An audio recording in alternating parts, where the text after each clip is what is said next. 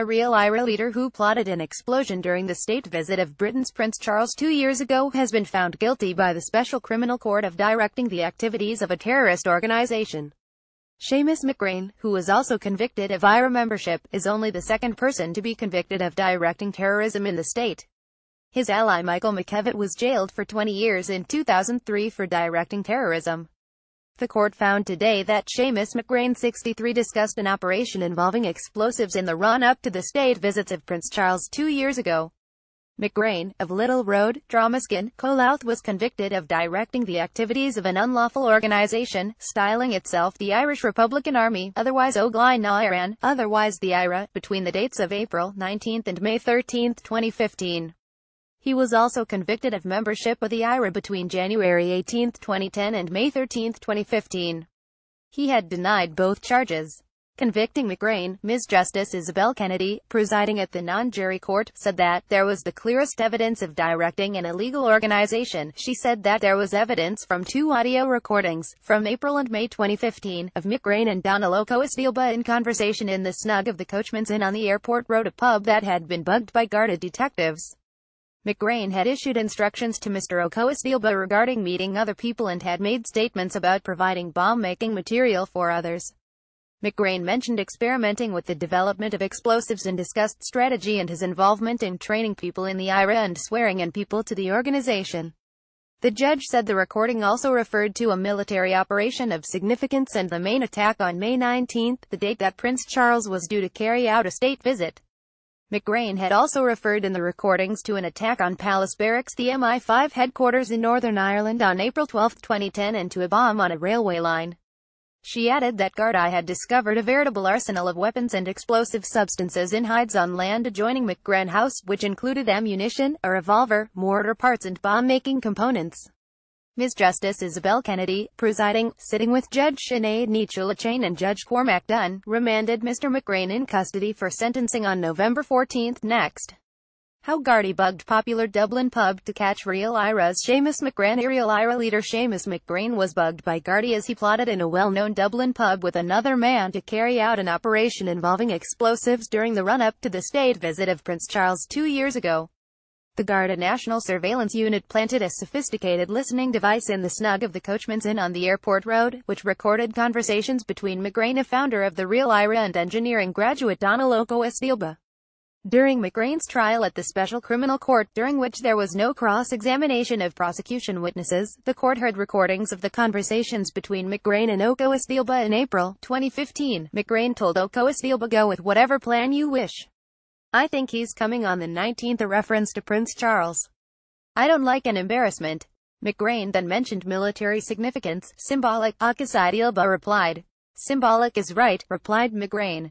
The 2 men were heard in the recording of April 19 discussing a location around 400 meters from the target. Detective Sergeant Padraig Boy said that the location being discussed was approximately 400 meters from the Cross of Sacrifice, a monument in Glasnevin Cemetery commemorating British and Irish soldiers who fought in World War I. The 2 men were also recorded discussing a bomb found on a train line in Northern Ireland in February 2015 and an attack on MI5 headquarters in London in April 2010. The court also heard that Gardaí found bomb-making components in a field adjacent to McGrane's house.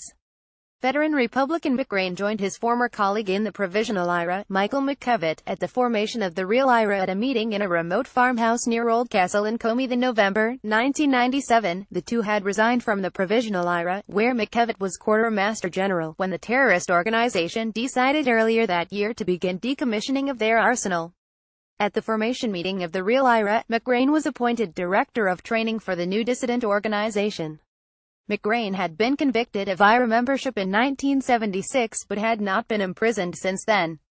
A former member of the Provisional IRA executive, McGrane personally oversaw the training of new volunteers in the Real IRA. It was during one such training session that he was arrested when the emergency response unit surprised a group of 10 men and boys at a remote farm near Stamullen in Comey in October 1999. The group, who include Alan Ryan, the Real IRA leader who was shot dead in Dublin in 2012, were weapons training in a disused underground cellar.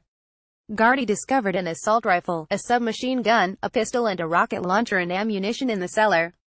McGrane was jailed for 4 years by the Special Criminal Court in 2001 after he pleaded guilty to training others in the use of firearms.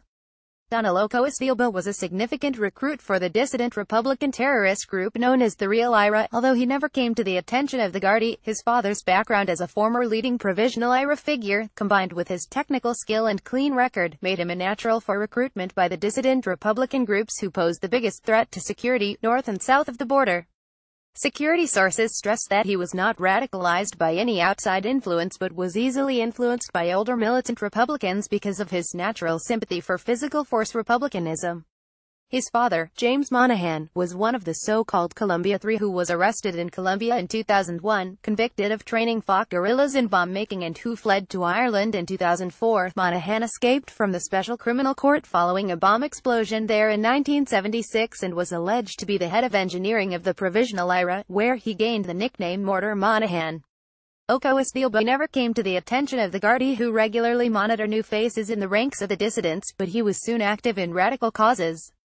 He also took part in the riots in Dublin's O'Connell Street, which followed the planned Love Ulster parade in the city in 2006, and he was drawn into the company of dissident Republicans, and in particular mcgrane, who cultivated him because of his technical expertise as a trained engineer.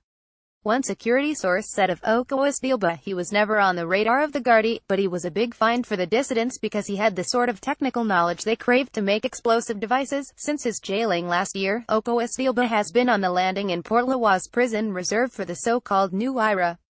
This grouping, which is regarded by security forces north and south as the most dangerous threat to security in Ireland, is made up for former provisional IRA members in the north, members of the Real IRA and other dissidents who never accepted the mainstream provisional IRA strategy. Members of the so-called New IRA were believed to have been behind several bomb and gun attacks and to have murdered prison officer David Black in the north in 2012 and the murder of PSNI Constable Ronan Kerr in 2011.